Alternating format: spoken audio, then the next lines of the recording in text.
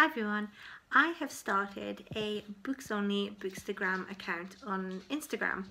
I have been sort of talking about my Instagram account for years, and it is the one that I normally do, and I do put book pictures on there, but I put book pictures on there alongside of a lot of scenery ones, and I've started sort of showing books within scenery because I live in quite a pretty area, so I just enjoy all the scenery photos.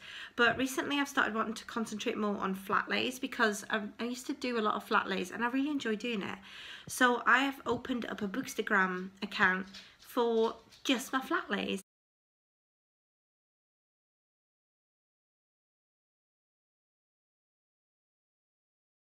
And I'm really enjoying it. There's some really nice pictures on there, if I do say so myself.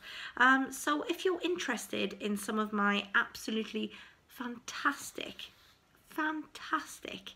out of this world, absolutely amazing book flat lays, please do pop on over to my new Bookstagram account, which is called Sparkles Books, the same as my YouTube channel.